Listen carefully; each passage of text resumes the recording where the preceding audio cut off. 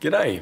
In today's video I'm opening up a Blackview that has, I'm not sure the exact model of this one, but down the bottom here we do have rocks and stones that have gotten into the loudspeaker. So I'm going to be opening this up and clearing that out. Hopefully it should be relatively straightforward. It'll be a T7.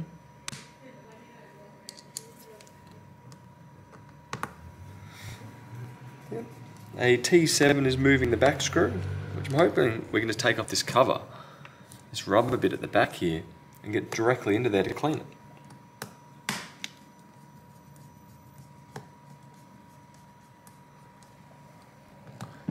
Go, 1, 2.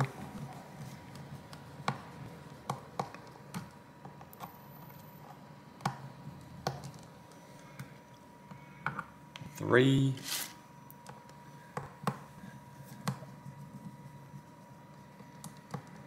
4. Now I do see another 4 of them around the camera module here. I'm going to assume that they're the same length. They do seem a bit smaller. But I'll take them out anyway, just to see. And then we'll try and pry the back cover off and find out that it's still screwed in there. These ones I'm not too sure if they are T4 as well, T7 as well, or if it's just the pressure on top being able to spin it. So that removed. Let's see if this back cover will come off.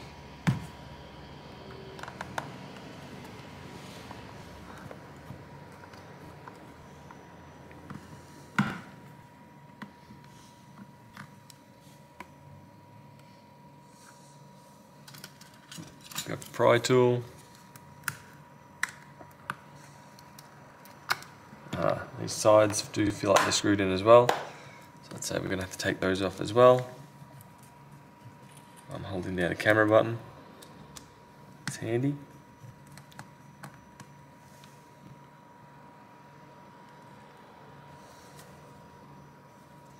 I don't know where that torch button is. There we go.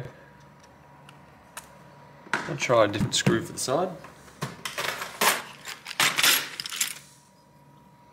What have we got here? T4, give that a shot. T4 fits well.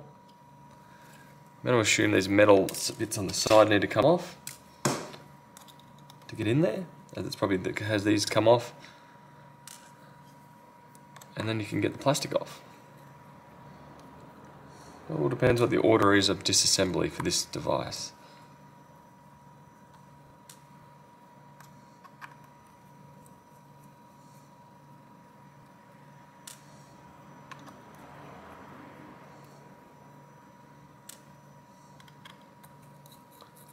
No screws at the bottom from what I can see. There we go, those screws are out. Yep, this comes off now. Button falls out. Is that a fingerprint scanner or a rubber button? Go over this side as well. There we go, that comes off.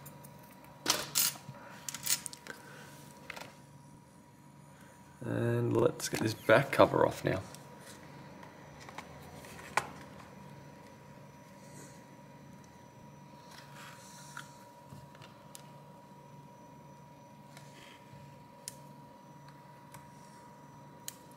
One more hidden in the bottom there.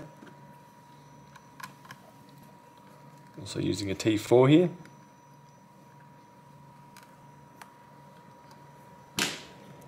And we are not quite in.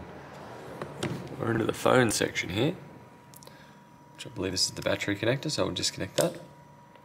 No. No. Might be slightly hidden on me. There and there. A little overview of it. Next up is here, where I want to get into, which looks to be a few Phillips head screws.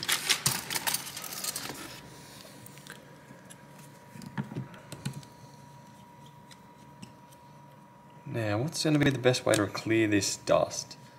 Probably going to be leaning towards using an air compressor, purely for the fact that trying to wipe it with a brush, It's magnetized stones that are going to be sticking to the loudspeaker. So because of that, you brush it and they just stick straight back to it because it's magnetized. Okay, this looks to be stuck. There we go. As we can see there, we're not looking too crash hot. Some of that can be brushed off, but I will take off this little protector and have a look underneath.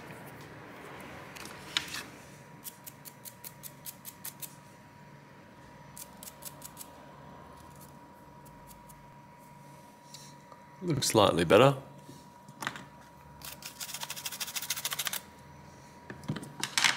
Now if I remove this,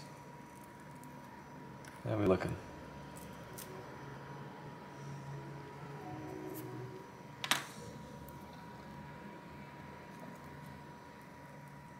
Fold that over.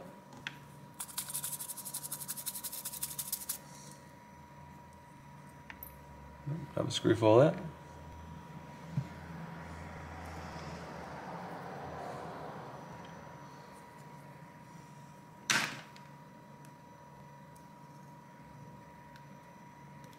This one I suspect is possibly already damaged.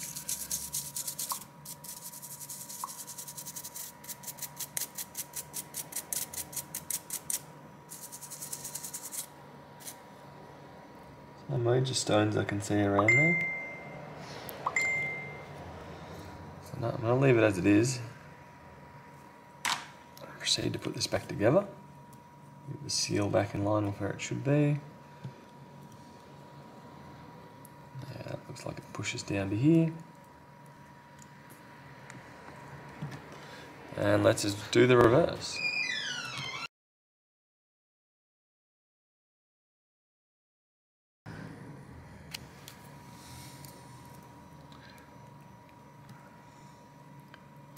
Yeah, I feel like from the noise that this was producing and the sound of the loudspeaker, this won't probably help it. As I reckon it's already too far gone. There's no noticeable stones or anything I could find already stuck onto the loudspeaker. Because they were already stuck there, or they weren't already sitting there, it's not a good sign. If I opened it up and there's a large rock sitting straight onto the magnet itself, then I would be thinking, sweet, we can sort this out. But in this instance, I don't think that's going to be the case. One screw at the bottom.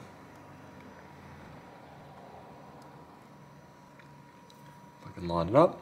There we go. There. I'll go the 4 on the outside first. So even though I use a T7, the T4 is the correct fit. So it must be just the torque I was pushing on it to unscrew it, where a T4 is way better.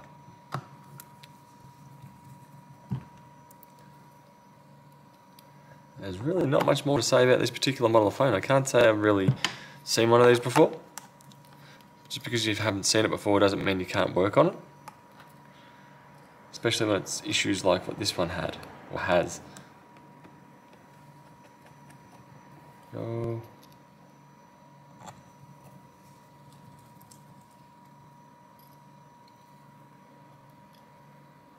You always try to have the positive outlook on repairs, but you can't repair them all, you can't fix them all. As much as you try, it's not always the case. Yeah, next up from here.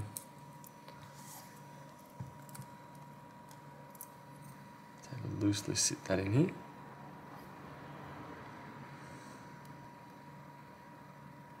Like so. Put this over the top. And line it up. Get a few screws into there.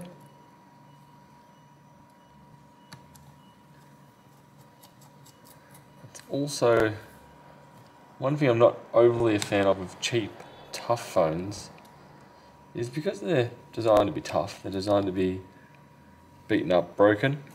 But the problem is, all phones are still a phone. They're still going to break, they're still going to snap. Something's going to fail.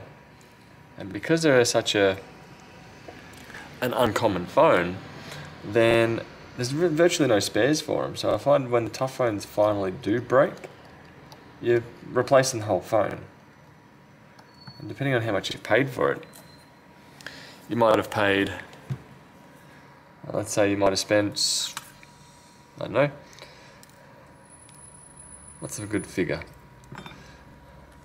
Let's say you spent $500 on one of these and the loudspeaker's now failed. And you had that phone for 6 months. So instead of having a phone that might break a few times, you can't even cover the cost of repair. So for example, if you had an iPhone, like an Android phone, and you paid $500 for it and broke it, and it was a common model, like a Xiaomi,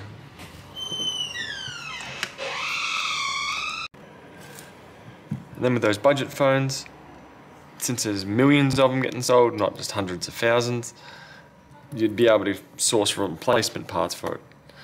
Granted, I haven't looked up to see if there would be replacement loudspeakers for this model of phone, but I feel like, being that there's very little brand name on it, and can't say I've seen one of these ones before, I really don't think there's going to be too much out there. Put SIM tray back in, there, to here.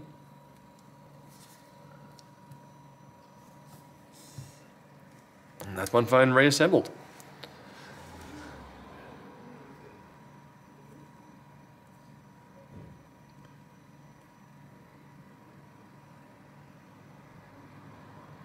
Ah, there we go. There's the about model. A Blackview BV9800 Pro. Anyway, that will do for today, and I'll see you guys later. Bye.